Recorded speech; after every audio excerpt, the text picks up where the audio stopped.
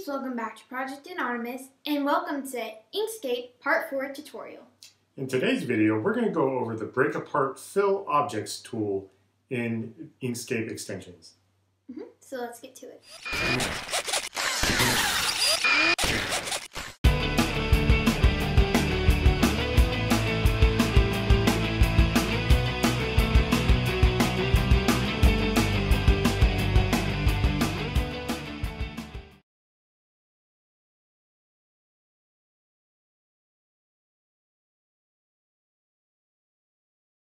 So the Break Apart Fill Objects tool was something that one of you told us about in a comment that we really had no idea existed at the time.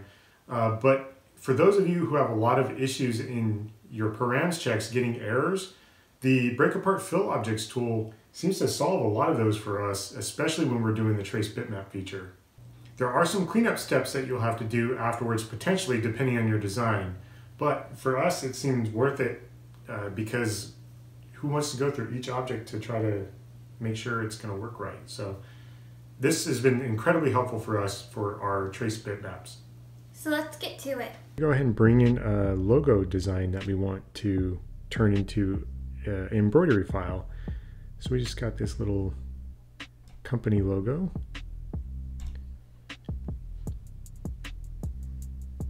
All right, we'll go ahead and shrink it down. It's a good size there. And now we're going to go ahead and do a Trace Bitmap.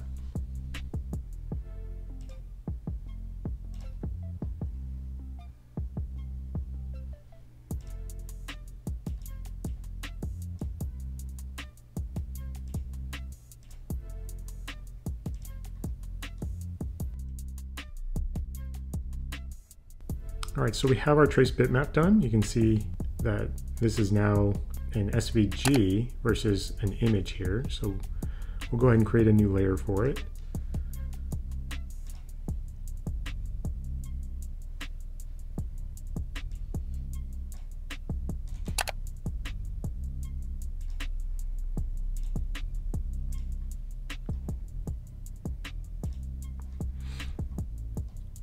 So now let's just do a quick params check to show you that this is not going to embroider as is. So we'll go ahead and ink stitch params.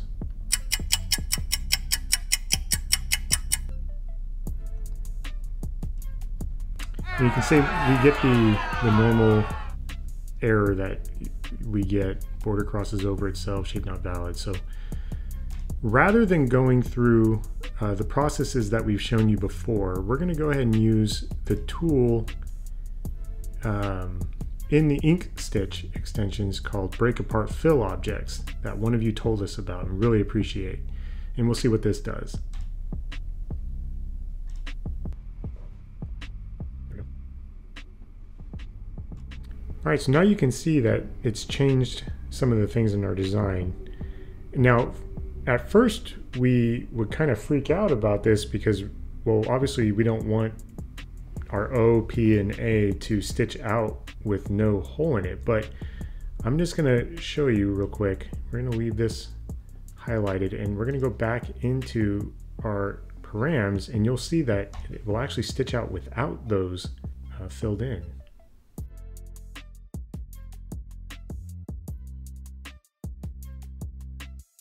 So you can see without any modifications going through any other parts of this design other than hitting that Break Apart Fill Objects, we've gotten this thing through params and it would stitch out. Now, there are some issues that we want to point out if you just left it like this to stitch out. And we'll go ahead and show you real quick. So I'm going to close out of this. So I'm going to ungroup this real quick just so I can show you moving in an individual part. It's object, ungroup. So we have all of our different colors and objects in a different box, which is what we want here. Now, just to show you real quick,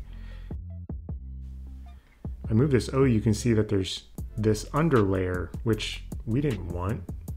Not really sure why that's there. So what we're gonna do to fix this so that it doesn't try to stitch out something underneath it is I'm going to move this top layer to the back by clicking that. And now I can reselect this gray layer and delete it. And it looks like there's 2 gray layers. And now finally, my O is the only thing there. So let's see what else, if there's anything else. You can see this M as well. So I'm going to do the same thing. I'm going to move this M to the back and reselect the M to delete the gray layers. Preemptively try it with the P, and you can see here.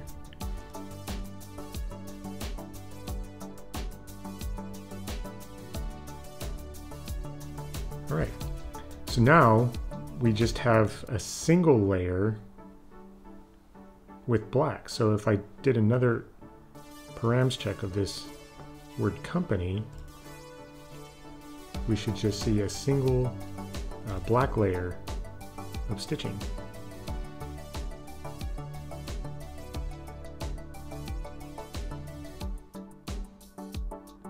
And that's perfect. And a second order effect of doing that by going in order is it made it so it was not jumping back and forth between letters. It went from right to left. And of course, like we showed you in the anyways tie-dye shirt, you can change the order that this stitches out by basically telling which letter is on top. And the last letter on top is going to be the last thing to stitch. But this is working fine. And let's see, I don't believe we had any other layers.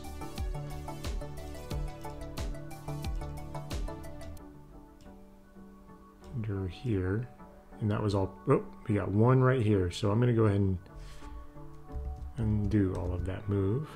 And then I'm gonna move this down to the bottom so I can reselect and delete this guy and that guy. Perfect. I'll do a params check of that.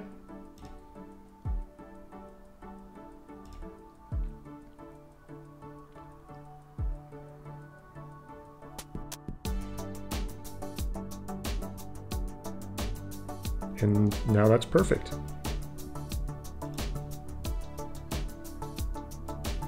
So the last thing we'll show you is, though this company is going to stitch out correctly because the path is still there and it knows where to stop it.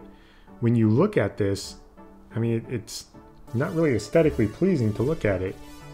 And also, if you're just making like a graphic design or something, you still would want to get rid of it. Yeah, absolutely. If you were to, want to move this onto something else and not embroider, obviously you want this to look like an O. So we'll show you a really easy way. And I believe you showed everyone how to do this before, right? Yeah, I think it was in the tie-dye video. Yeah, so in order to regain the hole in the letter, we're just going to break apart the objects, and we'll go ahead and select all of them. Might as well do them all at once, right? We'll path and break apart, and now each of these holes are in there as well. Now we can go to path exclusion, and it re-adds. So we can do the same thing here.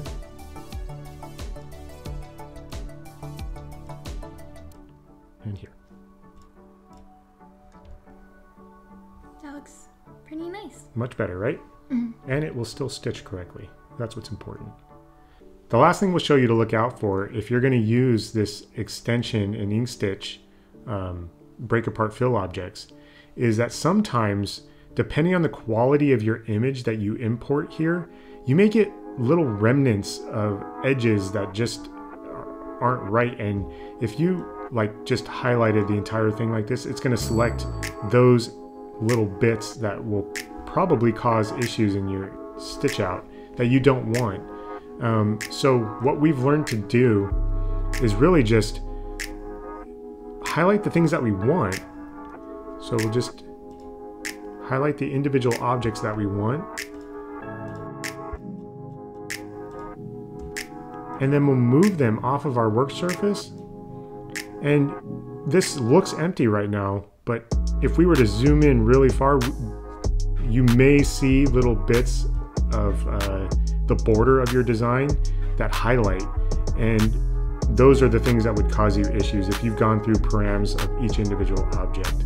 So you would just highlight this whole area. If nothing shows up, you should be good to go and embroider.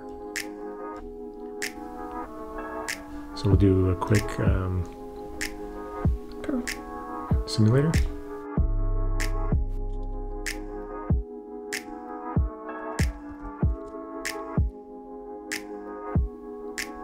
That looks so good. Yeah, so we got pretty great results. Again, with very little work, just importing an image, doing Trace Bitmap, and then using the extension within Inkscape of break apart fill objects. Again, the credit is owed out to one of you commenters for letting us know about this feature, but it really has saved a lot of time in having to individually check each object. This is just so much simpler. Again, it really kind of depends on the quality of the image that you import as to if you're going to get any remnants along the edge due to Inkscape not really understanding where the borders of your image are. And then with just a few cleanup things that we showed you just now, you can get your embroidery project going pretty quickly. That's it.